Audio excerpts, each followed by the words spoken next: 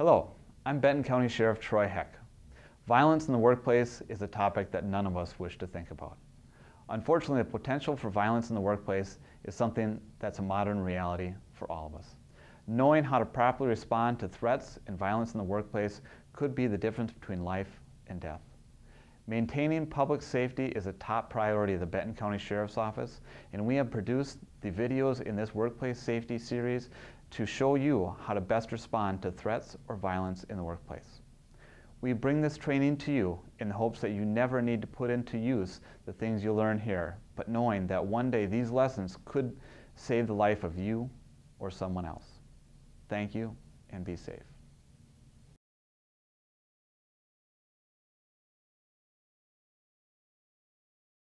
So if there's an incident where there's an active shooter at your location,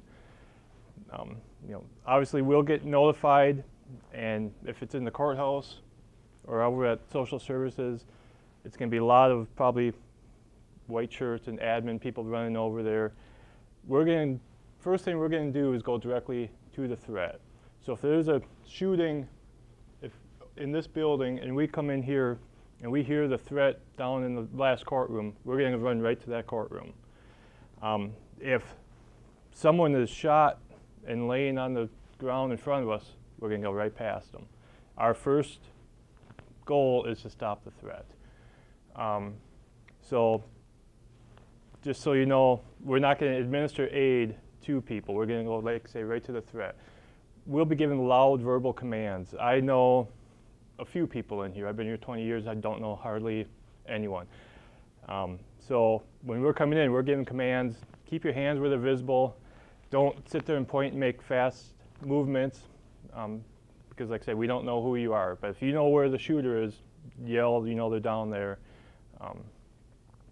Once the threat is eliminated or cleared, or an area is cleared, there'll be other people coming in behind us to deal with injured people and to evacuate everyone. We'll move everyone to a safe location, and then it's going to be a crime scene, and everyone's going to be interviewed and spoke with. You're not going to be able to leave right away. Like I say, as the threat progresses, if a guy gets barricaded or something, there's going to be officers from all around coming here. So just be prepared to listen to the officers, and the ambulance will come, fire department will probably come and help with medical stuff.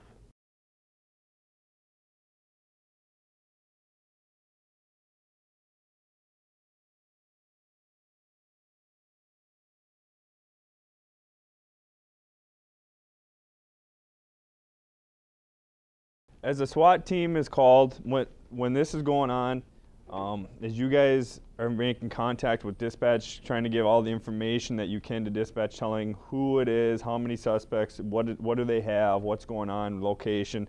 They're relaying that to the uniformed officers, and then they're also calling out the SWAT team. Our SWAT team is a joint team that's made up of Benton and Stearns County.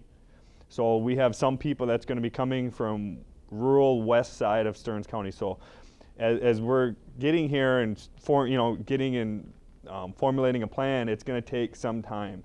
So that's why right away the initial people you will see will all be uniformed officers. And I say uniform is because, like you said, there's going to be people from Sauk Rapids, Rice, St. Cloud. Everyone's going to be responding. You're going to have probably Mille Lacs County coming over here.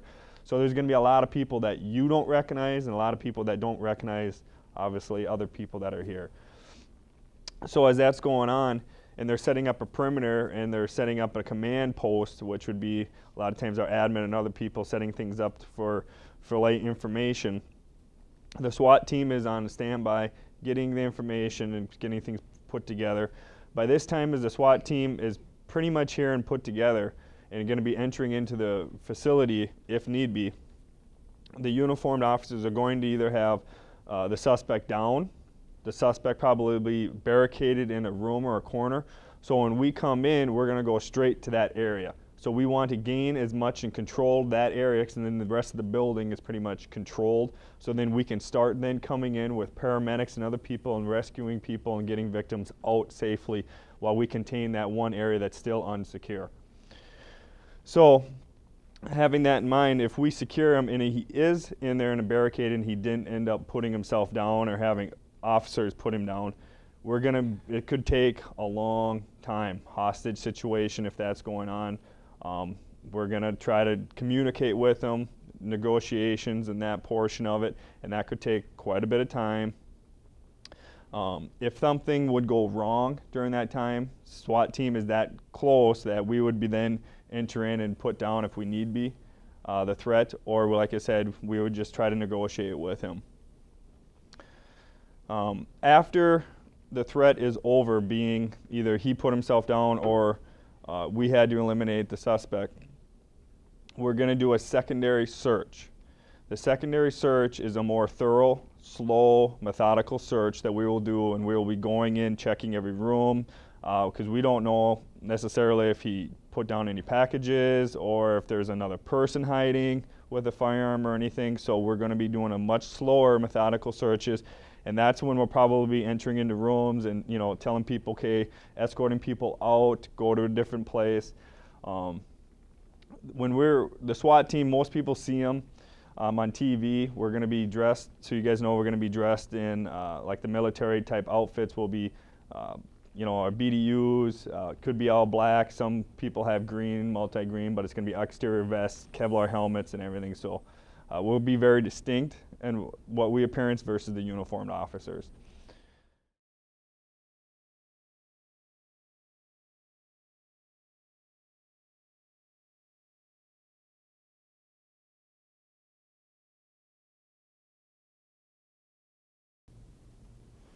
Okay, if you're involved in an active shooter situation, first thing to do, if you can do it, is run, is get out of the area. Every building has multiple exits. If there's shooting over here, run that way. Don't worry about grabbing cell phones, grabbing that work project that you're working with. Get out. That's the biggest, most important thing. If you can't run, hide. If you're in your office and you can lock the door, lock the door. We've seen a lot of videos, I've heard about a lot of active shooters where the shooter usually does not have a target. Their goal is to go there and injure and kill as many people as they can. And they go and they just check a door. If it's locked, they go right to the next one. So if you can hide and lock the door. If you get to a situation where you can't get into a secure locked area and the shooter comes in, then you gotta fight. And you grab anything that you can, you know, if it's scissors, pens, anything you can to protect yourself, because your life of a lot of other people might depend on it. Like I said, hopefully we can get there as soon as we can, but it's gonna be a few minutes no matter what before we get there, so you might need to fight. Like I say, if you fight, give 100%. It's not worth trying to negotiate with them because they don't care about you. They could be someone you know, but at that point, their goal and mindset is just to kill as many as they can. And another thing is, most shooters, when law enforcement gets there, they take themselves out. They don't want to go to jail. They'll a lot of times kill themselves before law enforcement does anything. They hear the sirens or they hear the law enforcement coming down the hall, they'll end it on their own.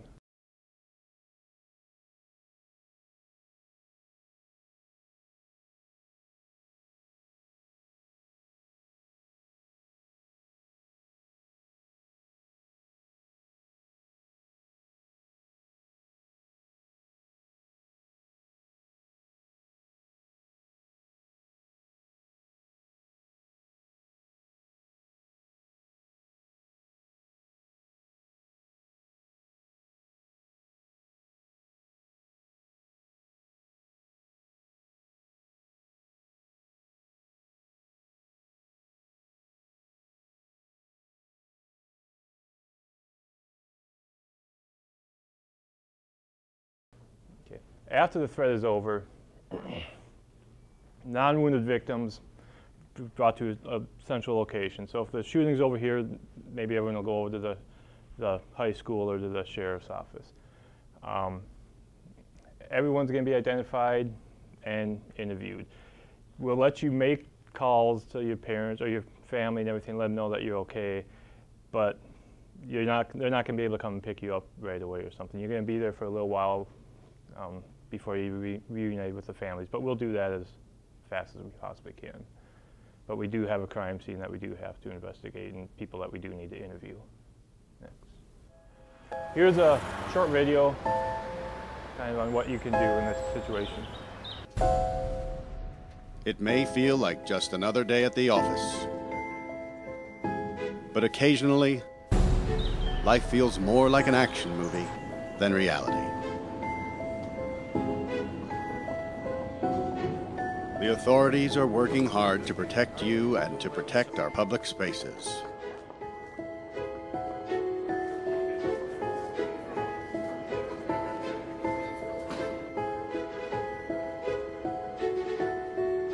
But sometimes bad people do bad things. Their motivations are different. The warning signs may vary, but the devastating effects are the same. And unfortunately, you need to be prepared for the worst.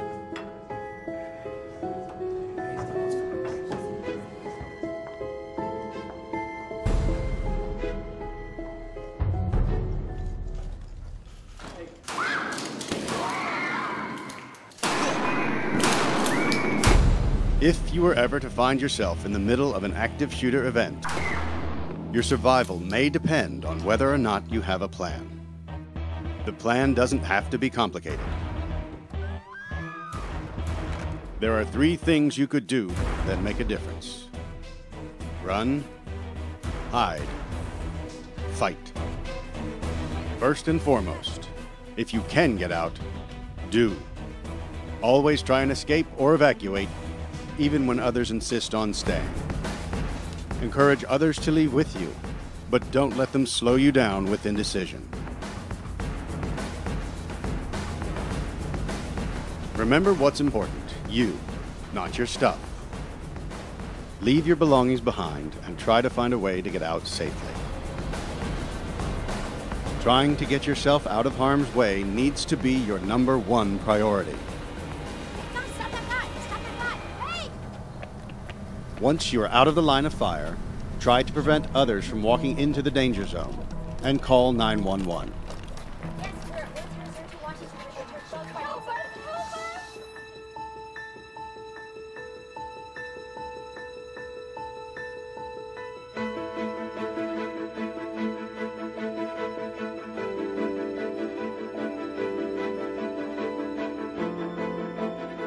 If you can't get out safely, you need to find a place to hide.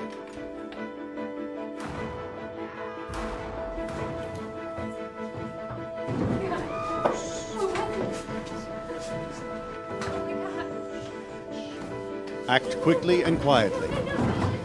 Try to secure your hiding place the best you can.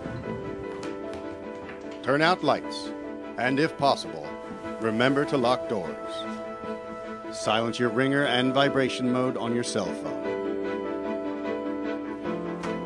And if you can't find a safe room or closet, try to conceal yourself behind large objects that may protect you. Do your best to remain quiet and calm.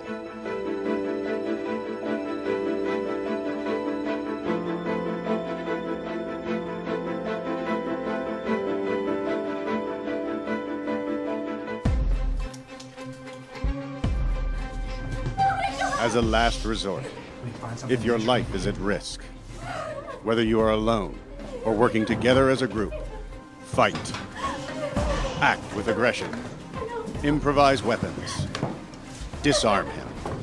And commit to taking the shooter down, no matter what.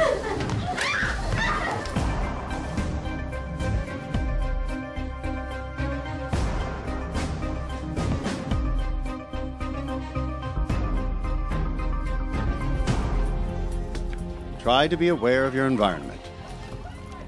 Always have an exit plan. Know that in an incident like this, victims are generally chosen randomly. The event is unpredictable and may evolve quickly. The first responders on the scene are not there to evacuate or tend to the injured. They are well trained and are there to stop the shooter.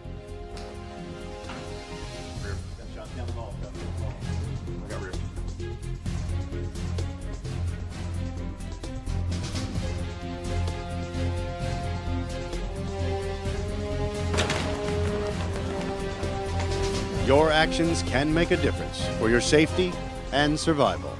Be aware and be prepared. And if you find yourself facing an active shooter, there are 3 key things you need to remember to survive. Run, hide, fight.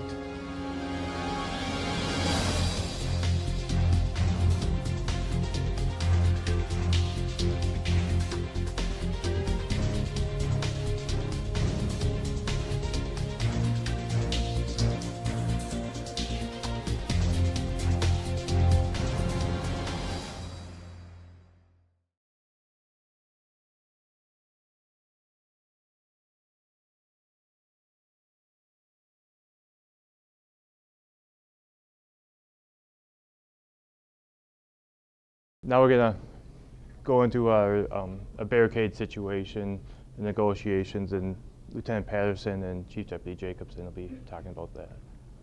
Okay. What I'm going to talk about is hostage situations. If you hear or see a hostage situation that you're not immediately involved with, you should remain calm, immediately remove yourself from danger, and call 911. If possible, you should report the incident of the location, the number of hostages, a physical description of the suspects if they're known to you. Also, if you see any weapons that the hostage taker has, and your name, location, and phone number. For a law enforcement response, the SWAT team and negotiators will be notified. SWAT team members will respond to this team. As they explained before, that could take a lot of time for them to get there. In the meantime, negotiators will attempt to establish contact with the hostage taker. With our CERT team, we have 4 negotiators. There's 2 from Benton County and 2 from Stearns. So, if we cannot establish communication via cell phone or a landline inside of wherever they are, we will make arrangements to insert a communication device, such as a throw phone, and that would be inserted through a door or a window. So, if at all possible, you should try to stay away from those areas. If you're confined to a room, I mean, sometimes you might not have a choice as to where they put you, but if at all possible, you should try to stay away from those locations. The throw phone, when that comes in, it's just a one-way communication for us to talk to the hostage taker. So if they pick up the phone, the only thing they can get is us. They can't dial anybody else on that phone. Sometimes negotiations take an extended amount of time. It's not usually something that ends real quickly. Our goal is to resolve the situation without anyone getting hurt. While we're negotiating with the people, the SWAT team, they're responding to the scene, grouping up, and formulating a plan. If at any time while we're conducting the negotiations, hostages appear to be in immediate danger, then the SWAT team they're on standby to take action. So if things are going badly, we can just notify them, you need to go in now.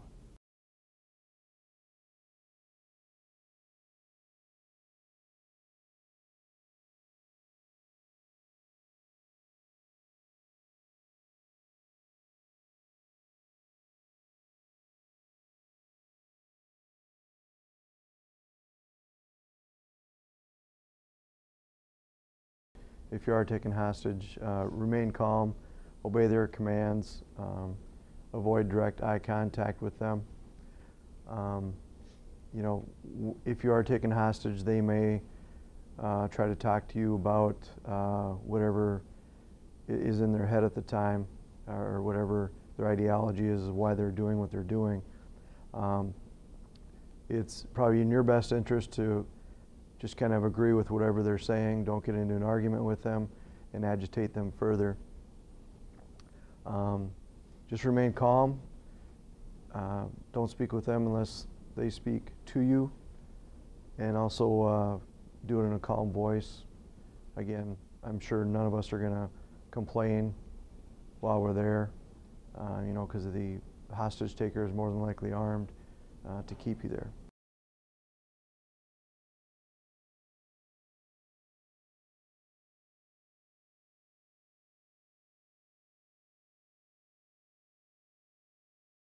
Again, avoid getting into any political discussions, whatever rants that the hostage taker may be on at the time. Remain calm, no sudden movements or anything of that nature.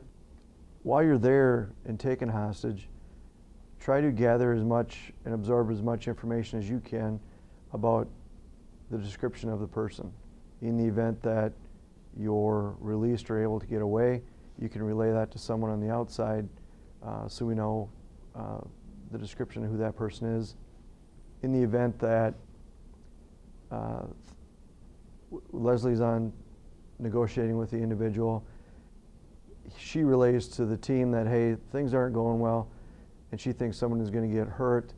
We'll have a team as close as we can get to the area where the hostage taker is with the victims, and at some point we can just make entry into that room. And if we have a description of the hostage taker amongst all the victims, the team's going to know who that person is right when they make entry into that room or area. Stay low to the ground, next to cover, stay away from doors and windows where a throw phone might be brought in or other distraction devices. If you're taken, excuse me, if you're taken hostage, do not attempt to escape unless there's extremely good chance of survival. Sometimes being submissive and obeying commands, it's safer to do that. If, like the previous video said, if your life is in immediate danger, grab anything you can, use it to defend yourself and others, and fight 100%. Again, officers might come through the windows, might come through doors, whatever is going to be the easiest entry point. Again, they may also smash out a window and come through another door just for distraction for the hostage taker. Again, if that happens, don't run anywhere, drop to the floor, remain still, keep your hands visible, because odds are likely that the officers going into that room don't know who the hostage taker is or don't know who you are. Don't resist officers. A lot of times you may, if you're ever handcuffed by them, they're going to handcuff everybody. So you may at the time be angry because why am I being handcuffed? Everybody's going to get handcuffed just for safety purposes until they can get everything figured out, and then you'll be handcuffs will come off as soon as we can. When leaving the building, you should leave with your hands visible. Expect to be interviewed by police like they explained earlier.